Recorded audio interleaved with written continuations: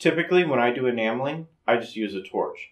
But in reality, especially for larger projects, a kiln is much better. But for commercial kilns, even the smallest and cheapest ones, they still run about $200, and you can only do small, about 2-inch projects with them. And that's not going to work for the project I'm working on. So I decided to build my own. In the past, I've built my own smelting furnace. Now, I made several mistakes in that furnace project, and it ended up dying on me. But lucky for you, I've learned from those mistakes, and you can too. Now, I made some mistakes in making this simple kiln here, but for one that can get up to almost 2,000 degrees Fahrenheit, smelt glass, fuse metal, and only costs about $100 to make, we're not doing too bad. All the controls on this are manual, and one day I would like to make one with a door, electronic controller, and whatnot else to make it much better.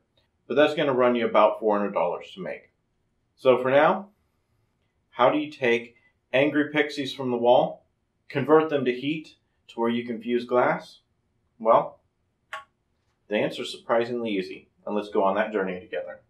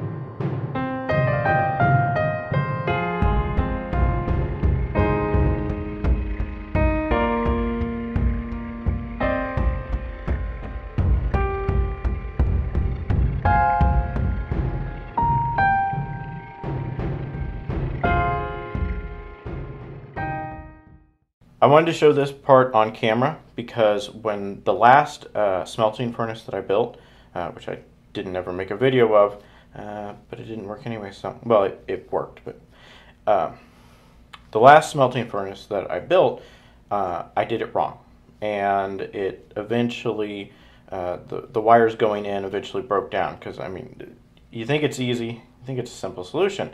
You need to get electricity into box. Sounds simple enough. Problem is that electricity also has to be able to handle several thousand degrees on the inside and not transfer all that heat outside.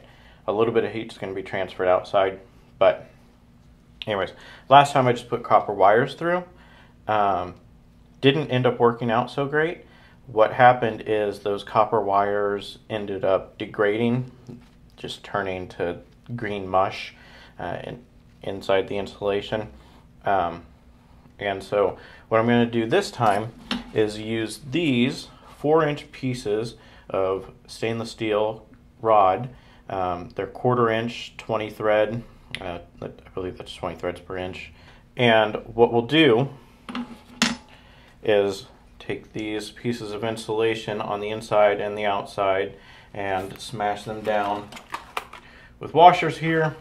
The reason why we're using stainless is because if you use zinc-plated steel, which most nuts and bolts and everything are, that zinc will off-gas zinc oxide as it heats up, and it's toxic.